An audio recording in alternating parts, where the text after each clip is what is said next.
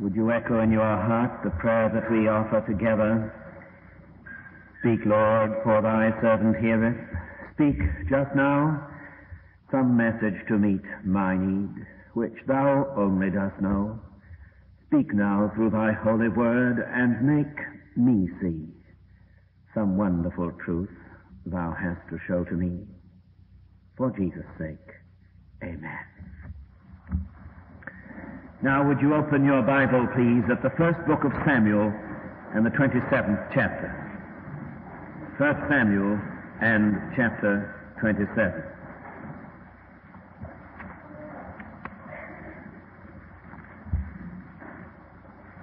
We'll take a moment to read this chapter together.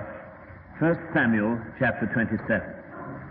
And David said in his heart, I shall now perish one day by the hand of Saul. There is nothing better for me than that I should escape, that I should speedily escape into the land of the Philistines. And Saul shall despair of me, to seek me any more in any coast of Israel, so shall I escape out of his hand. And David arose, and he passed over with the 600 men that were with him unto Achish, the son of Maoch, king of Gath. And David dwelt with Achish at Gath, he and his men, every man with his household, even David with his 2 wives, Ahinoam the Jezreelitess, and Abigail the Carmelitess, Nabal's wife.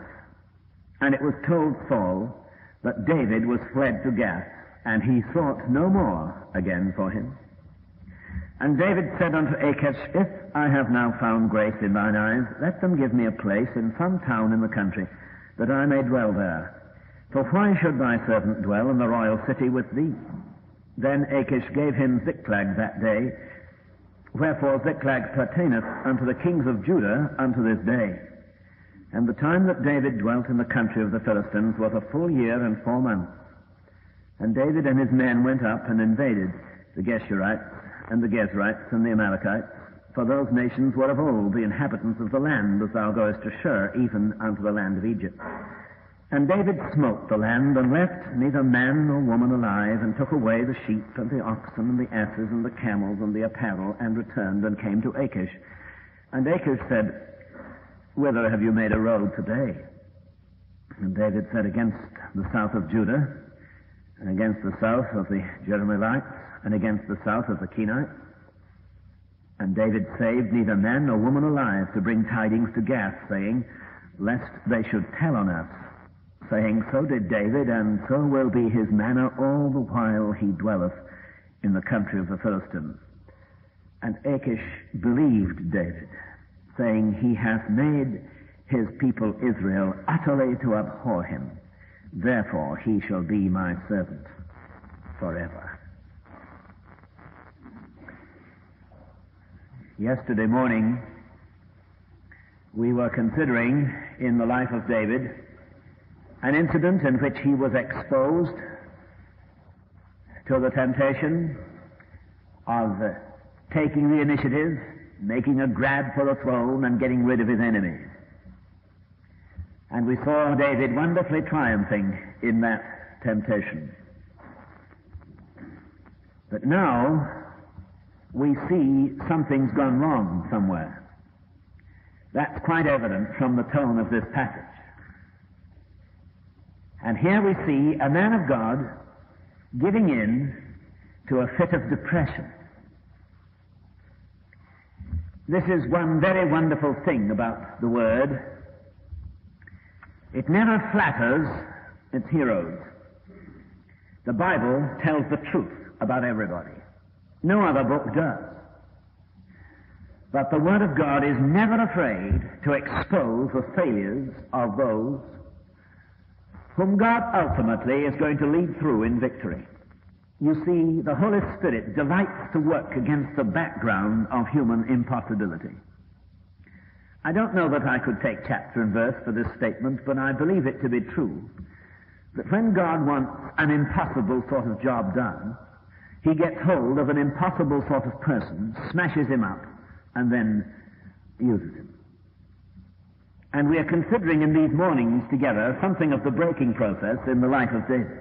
And therefore we find ourselves traveling along this road which tells us of his victories and also reveals to us his failure. And here we see him yielding to this fit of depression and saying in his heart, verse 1, I shall now perish one day by the hand of Saul. At one moment, here's this man after God's own heart, facing circumstances which were calculated to test him, to give him the opportunity of taking the initiative, give him the chance of retaliation, and we see him wonderfully overcoming. And at the next moment, he's still confronted with this constant, ceaseless, relentless pressure from his lifelong enemy, Saul.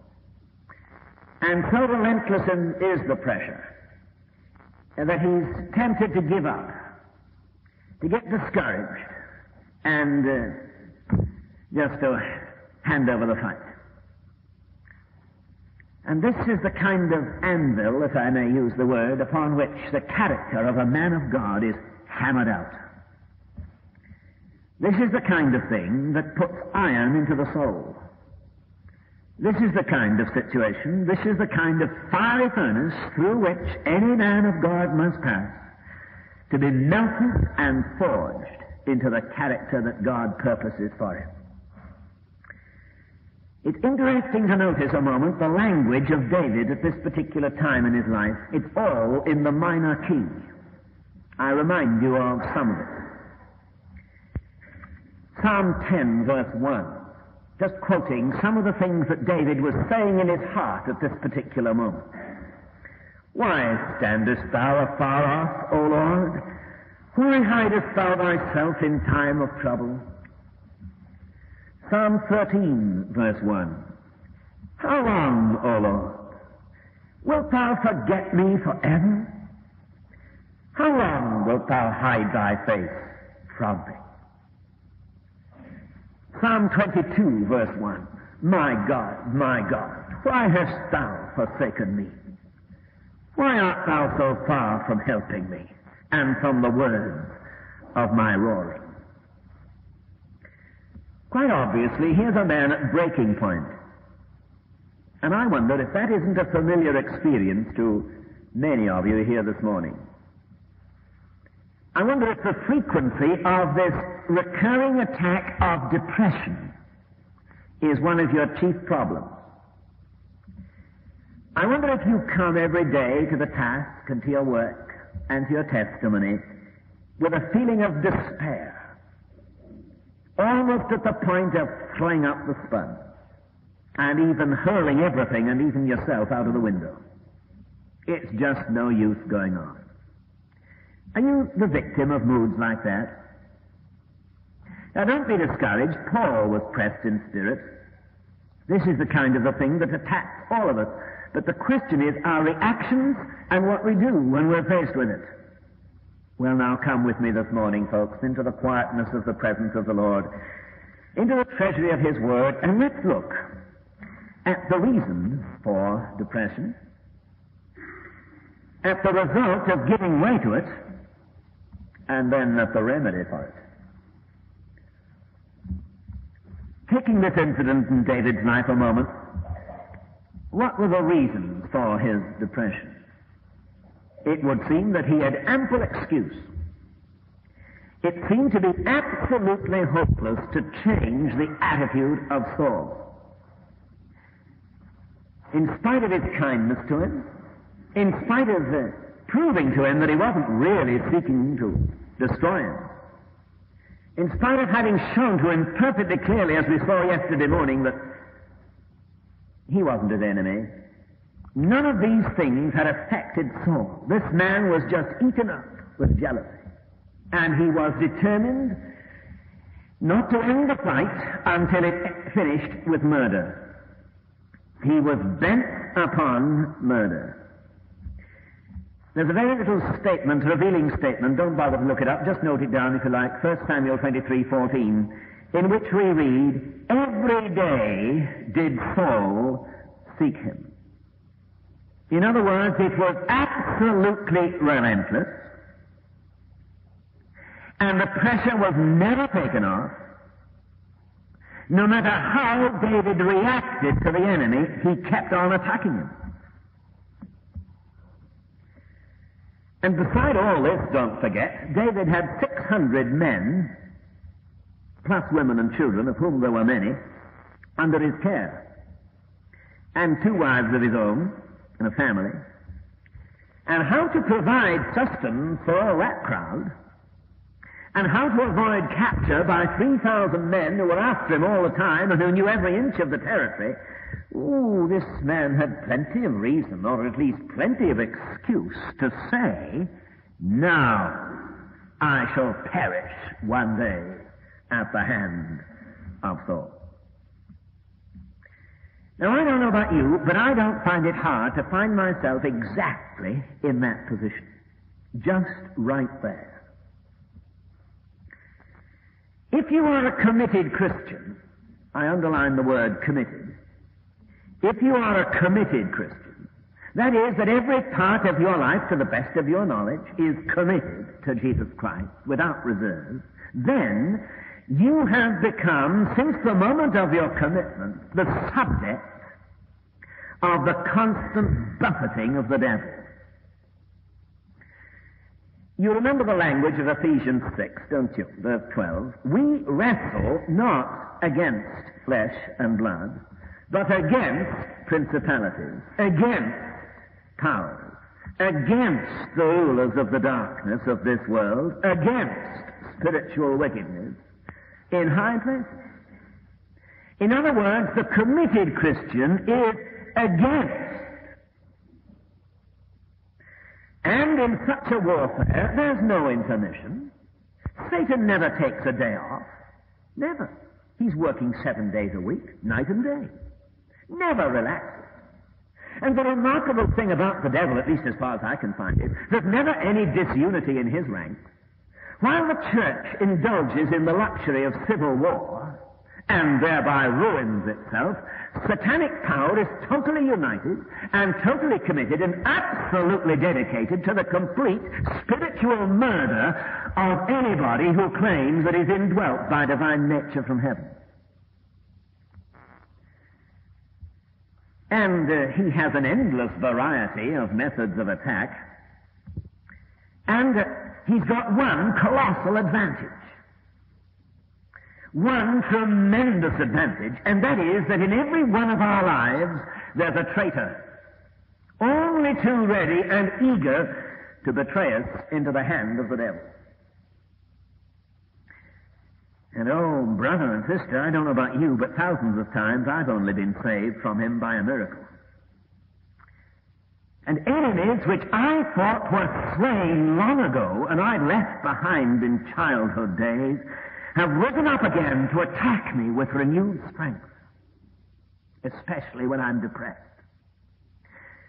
And if he's been baffled in one attack, then he's withdrawn himself, the fiend that he is, how I hate him, and he's gathered together 7 spirits more foul than any other, and he's renewed the battle, and he's dared to intrude so often upon one's personal devotional life and sought to kill you right there. Because, you see, he is determined on spiritual murder. Certainly, I am dead to sin in Christ, but sin is never dead to me. Now, if that language is strange to you, and if you say concerning the preacher, he's a queer sort of guy, don't congratulate yourself, will you? For if the devil isn't doing that with you, it's either because as an unbeliever he doesn't have to bother about you because you're his already. Or worse still, as a professing Christian, you've given up the fight. And your religion is no more than a frequently repeated and often used rehearsal of evangelical, pious vocabulary, which is totally unrelated to your daily experience. But in the secret of your soul, you found the pressure was so hot that you've given in. So don't congratulate yourself. if the language that I have just used seems strange. But if what I say is indeed true of your personal experience, then no wonder what David said has sometimes been said by you. I shall one day perish at the hand of the devil. The reason for depression. You're having a hot time with the devil today. If you're on your trail and he's got you buffeted and battered, as Philip says in his translation of Paul's tremendous testimony, often knocked down, but never knocked out. And Satan has been knocking you down, and he's been hitting at you, and you have found, since your commitment to Christ, and since the exposure of your life to the ministry at this college, you have found yourself the constant target of everything that hell can fling at you. Praise the Lord. I'm so glad. I think that's wonderful. Absolutely wonderful.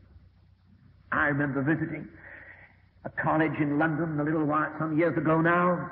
It was destroyed during the war, but it was a wonderful missionary training college in southeast London, founded by Captain Godfrey Buxton. Some of you may know him. It has produced many men of God, Harold Wildish, Stephen Alford, others were all through that college in pre-war day. And I remember I went one day to see the place and to speak to the students, and it was a rugged place of rugged discipline, really rough.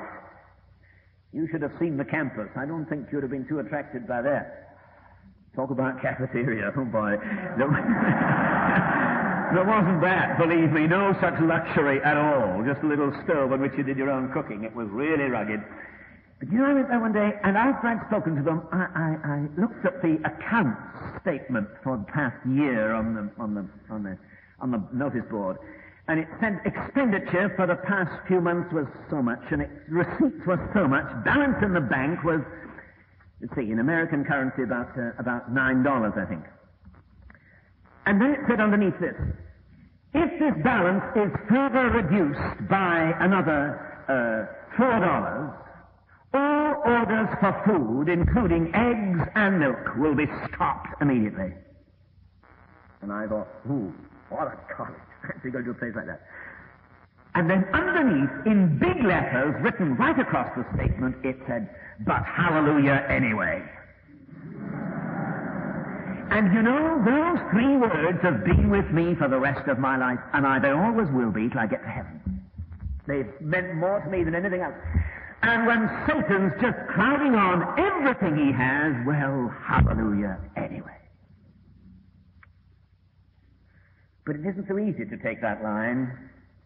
And therefore I want to ask you to notice what was the result of giving in to depression. Because you see, we're facing here a little glimpse into the biography of the man who gave in. Supposing we give in. Well, what then? Dare I say this to you? Do you know that at first sight it almost looks like being worthwhile? It almost looks like being worthwhile to give in. Look at verse 4. And it was told Saul that David was fled to Gath, and he sought no more again for him. Well, the battle's been called off. The enemy's withdrawn. The pressure's released. Satan is retired.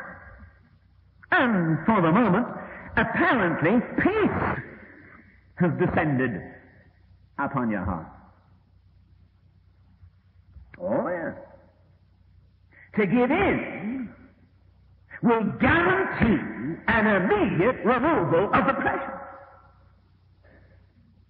And to yield to all the attacks of the enemy will assure you at that very moment that the pressure which has been almost intolerable is immediately taken off. It almost seems to pay. Oh, but listen. The peace, how shall I put this? The peace which is the outcome of injecting a tranquilizer is one thing. And the peace which is the outcome of overcoming in battle is another one. The one is like being lulled into a stupor.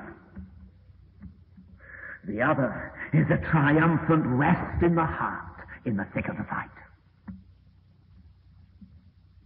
You give in to the devil, my friend, and I promise you, you can, in quotes, enjoy the first of these right now. And if that's what you want, it's open to you at any minute. You may move into enemy-occupied territory and immediately have that stupor in your soul and the cessation of battle, and a dead calm will descend upon you at once. And Satan will get off your neck, and there'll be 3 cheers in hell. Oh, friend, you say temptation is grim. Sure is. I'll tell you something grimmer, not to be tempted at all. Oh, the battle is terrific. Yes, but if there's no battle, it's 1,000 times worse. Oh, but the pressure of the enemy is intolerable. Yes, indeed. But when the enemy takes his hand off, and he sees you've given in, and he relaxes, and he says to his agent, now we don't need to bother about him, just let him be for a while. And there descends into the heart of the man who's given in a spiritual stupor in which he has no attack from the devil, but he also has no hunger for the Word of God, and no concern to pray, and no interest in the things of the Lord, and no burden for souls, and no concern about the mission field, and all these things just die out on him because the pressure's taken. Oh, yes, you can get the pressure off. And into your soul at that moment there's the deadness of a stupor that has to be experienced to be believed. And as I think I said to you earlier this week, if that's happened to you, I beg of you in Jesus' name to dare to go into the presence of God in all your deadness of stupor and say, Lord Jesus, please let the devil loose on my life again, quick. Oh, yes. The result of depression is just that. But look, what about the consequences? How dishonoring it was for David to give in, how dishonoring to the Lord. There's a lovely little verse I just picked up in reading and preparing this morning. I haven't time to go into the context, but if you look back at 1 Samuel 25 and verse 29, here's Abigail speaking to David and giving him a little promise from the Lord, in which he says this, yet a man is risen up to pursue thee and to seek thy soul. But look at this lovely thing. Isn't this a lovely word? But the soul of my Lord, that's David, shall be bound in the bundle of life with the Lord thy God. And the souls of thine enemies, then shall he sling out as out of the middle of a sling. That must have taken David back to his Goliath days. Oh, how easy. How easy when God fights the battle. Just putting his enemies like a little stone in a sling and stinging them up. That's how God deals with the devil. Now, this was a reminder of what God can do for this man. Is all that to be proved untrue? Hasn't it all been confirmed by Jonathan and by Saul himself? Hadn't David at one time said, the Lord is my light and my salvation?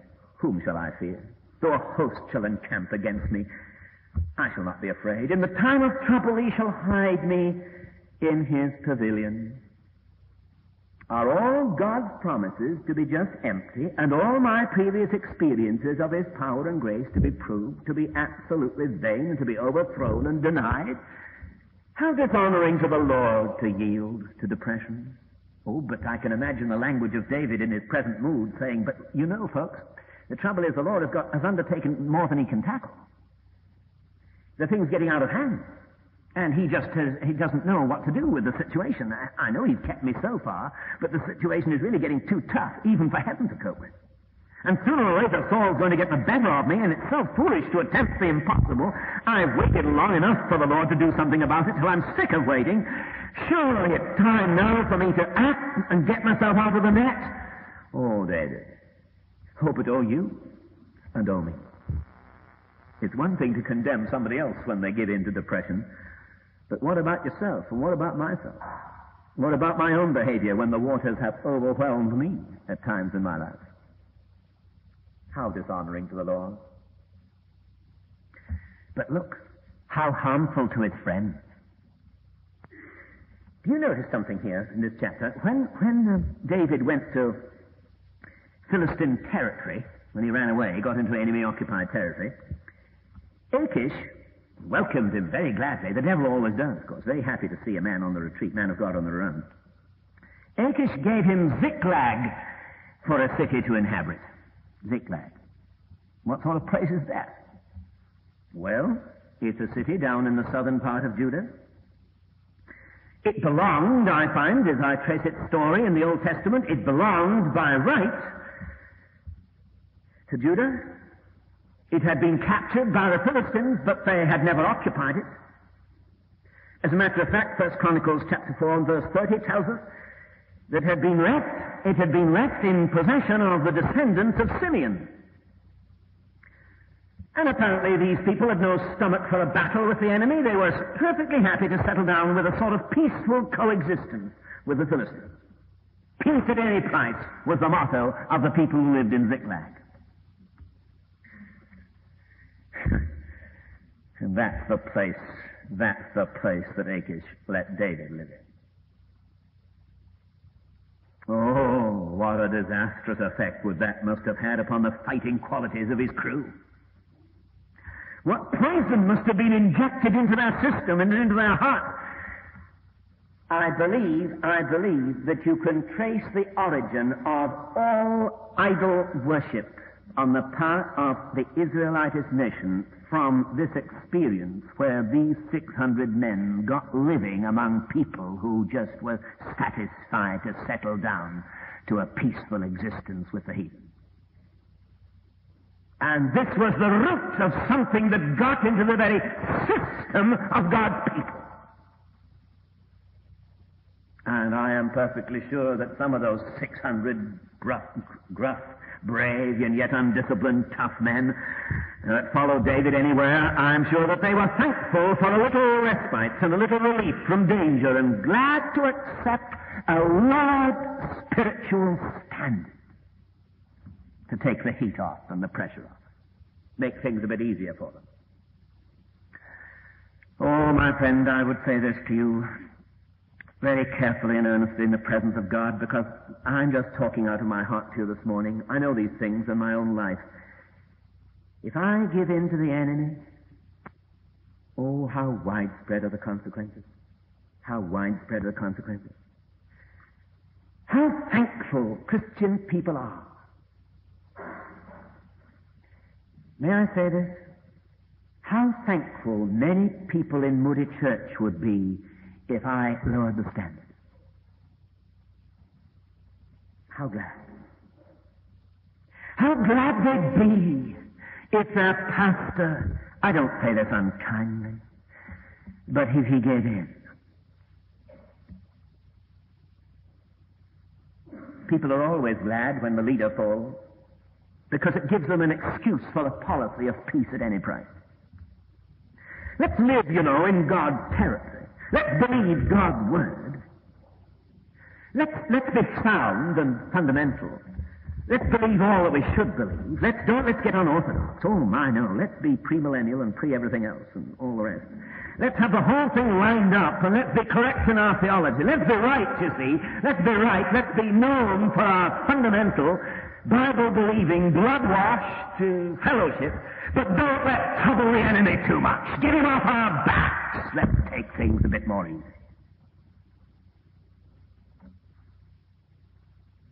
The awful dread in my soul, I tell you, folks, it's real to me today as I speak to you about it. The dread in my heart is that somehow I might allow Satan to make me descend to that level where in some issue I'm saying, all right, let's settle down to a peaceful coexistence. God forbid.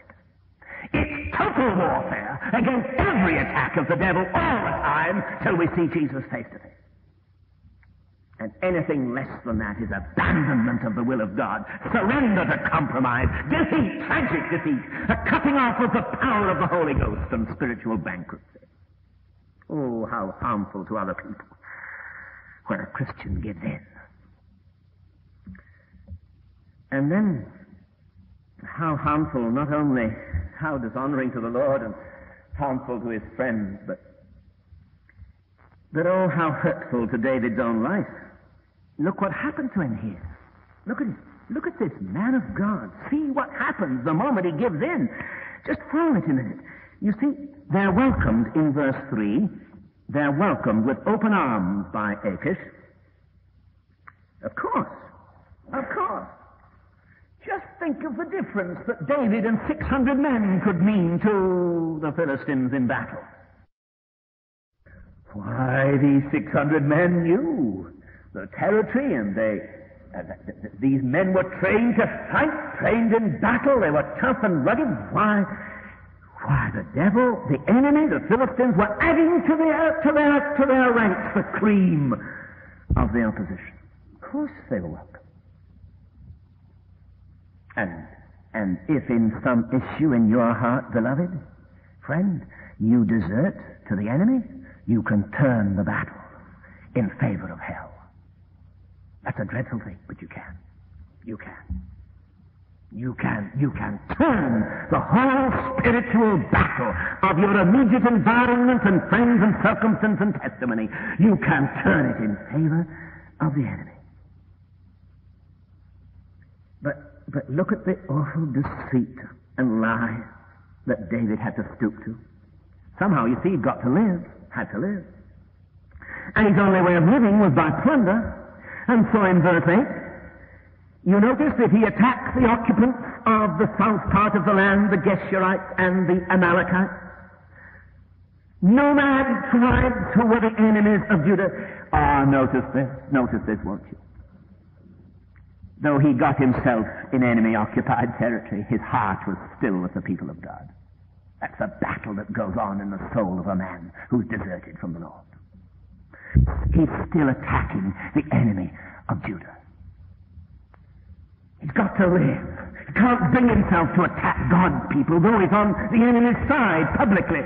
He's deserted, and yet in his heart, he longs to be right.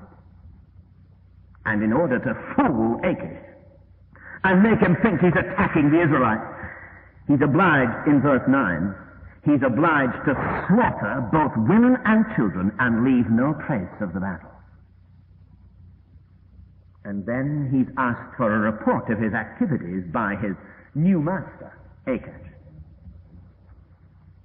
Where have you been today, David? What have you been doing? Verse 10. And David said, well, I have been attacking against the south of the Jerahmeelites, the south of Judah, against the south of the Kenites. David, you liar. You haven't. You haven't. You want Achish to believe. But you didn't. You've been attacking the Philistines. And so Achish is really made to believe, verse 12, that David has made his people Israel utterly to abhor him. Therefore he shall be my servant forever. You still in this picture? I have been. Oh, the agony of it. No wonder the music of this man's life has changed to a minor key. It's rather like going in one switch from Handel's Messiah to the jukebox in a drugstore. Just about that. What a poor exchange. And what a blight descends on the soul, and what a silencing of the song in the heart when a man has given in to depression and expediency. I always think it must be a decisive moment in any flight when the control tower signals to the pilot, you're on your own. And I think it's a tragedy when, because of a Christian yielding to the pressure of the enemy and giving in to depression, he's driven into a tight corner from which he only can escape by deceit and lies and by a course of conduct that makes him despise himself. And then suddenly you begin to realize, friend, that you've purchased deliverance from the devil at too great a price. And you've exchanged the smile of God for the smile of Achish. And you've exchanged the protection of the covenant of the blood of Jesus for the walls of Ziklag. And very soon those walls are going to lie in ruins around you, and you're going to stand over them and sob your heart out. That's what happened to David. The result of giving in to the enemy. But quickly, I want to close on the positive note. The thing needn't happen. Bless the Lord, it needn't happen. And by the grace of God, it won't happen. And it can't happen. It mustn't happen to any of us. For there's a remedy for depression. What is it? Go back a moment to the text. First verse. And David said in his heart, stop. That's where he's gone wrong. That's exactly it. He's been talking with himself instead of with God. David said in his heart. Go back a moment to one or two other jams in which David was. 1 Samuel 23, verse 2. 1 Samuel 23, verse 2. Therefore, David inquired of the Lord. Verse 4. Then David inquired of the Lord yet again. Chapter 30, verse 8. Chapter 30, verse 8. And David inquired of the Lord.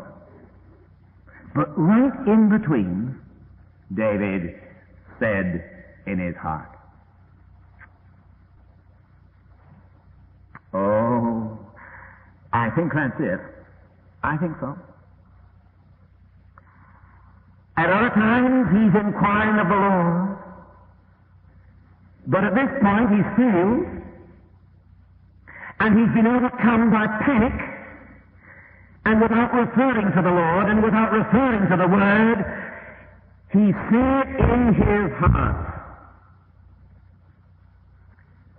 Remedy for depression: never act in a panic. Be still. May I use this term which might surprise you, but it's a term which is absolutely real. In the moment of depression, force yourself into the presence of the Lord Jesus. And I say, force yourself, because I say that all the barrier of hell will be standing there to keep you away. Force yourself into the presence of Christ. And wait until your pulse returns to normal.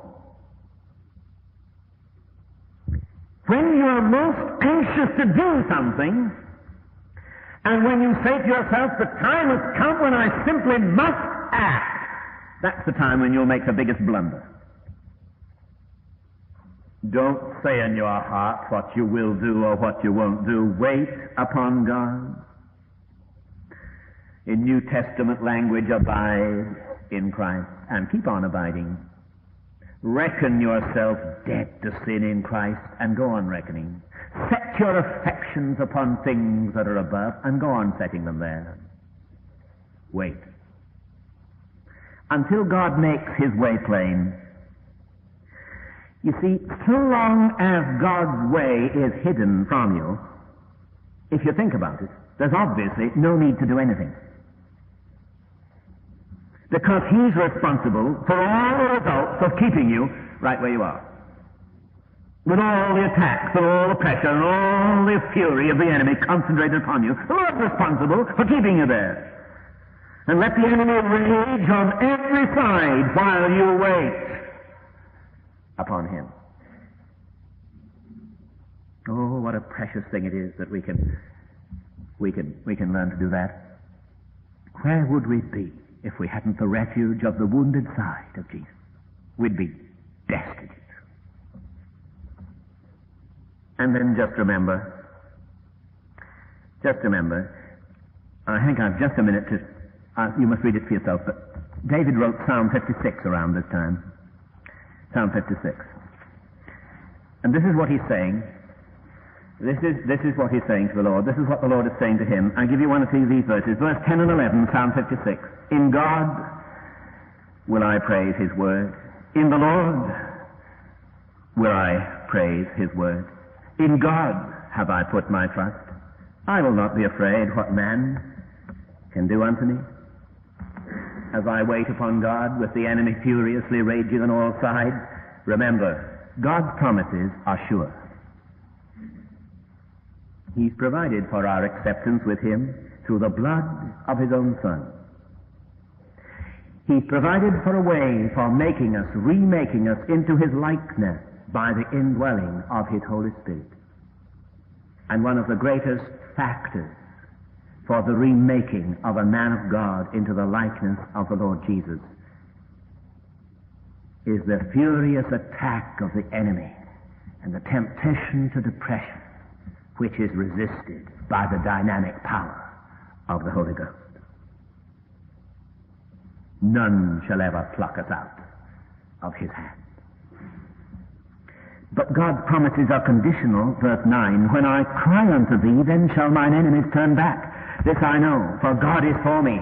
When I cry unto thee, there isn't a promise in the book that's mine until by faith I claim it, until I repent and believe the gospel and turn to the Lord in total surrender. Say, folks, just a second, let me ask you, are you afraid today, depressed, cast down, panic-stricken spiritually? What's the reason for your fear? Examine them. Are you afraid lest God should forget his word and allow you to perish, notwithstanding that you trust him? That criminal fear. Or are you afraid because you haven't really come to Christ and you haven't really committed your life to him and you haven't come in God's appointed way through the blood? Then maybe all the pressures upon you right now are just being brought upon you just to break your heart and to bring you to Jesus. Examine the cause of your fear. If you fled to Jesus for refuge, if not, any hope of acceptance with God is just sheer presumption. But maybe you're afraid, desperately afraid, panic-stricken spiritually in the life of this college under the exposure of its ministry because thy heart is not right with God. And let me say in conclusion that God's promises are corrective. Verse 13, for thou hast delivered my soul from death. Wilt not thou deliver my feet from falling, that I may walk before God in the light of the living? David had said in the portion that we've just read, 1 Samuel 27, there is nothing better for me than that I should speedily escape into the hand of the Philistines. That was his first reaction. In other words, the pressure of the devil drove him from the Lord.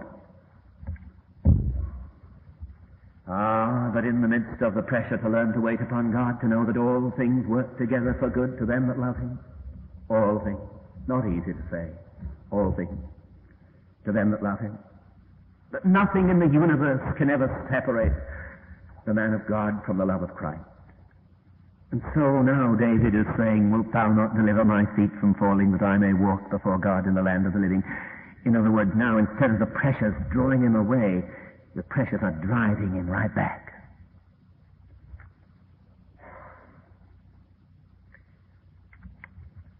If you forget anything else I've said, just remember this. Never allow the pressure of the enemy to drive you away from the wounded side of Jesus.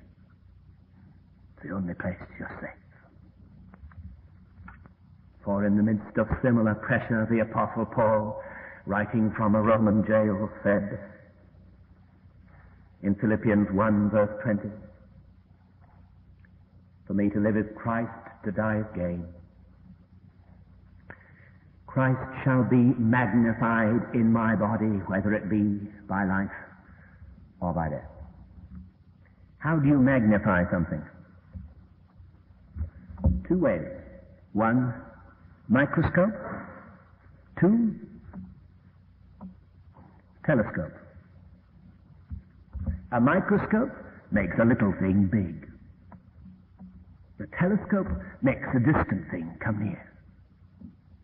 Christ shall be magnified in my body, whether it be by life or by death. Whatever the outcome of this, he will be magnified.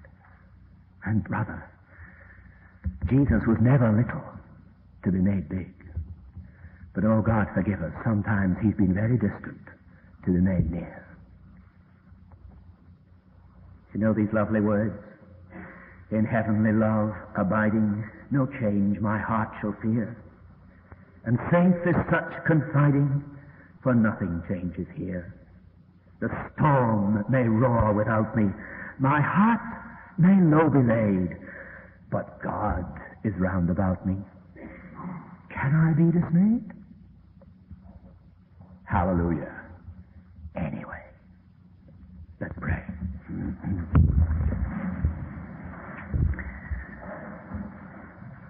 Jesus, keep me near the cross, there, my glory ever.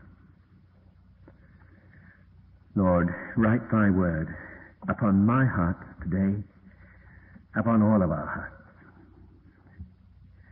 And may Satan once again have suffered a resounding defeat and be driven back by the power of thy Spirit and the power of protection of thy precious blood in each one of the lives of these thy children. Now may the grace of the Lord Jesus and the love of God and the fellowship of the Spirit be with us all, till the morning shall dawn, the day shall break, the shadows flee away, and we see him face to face.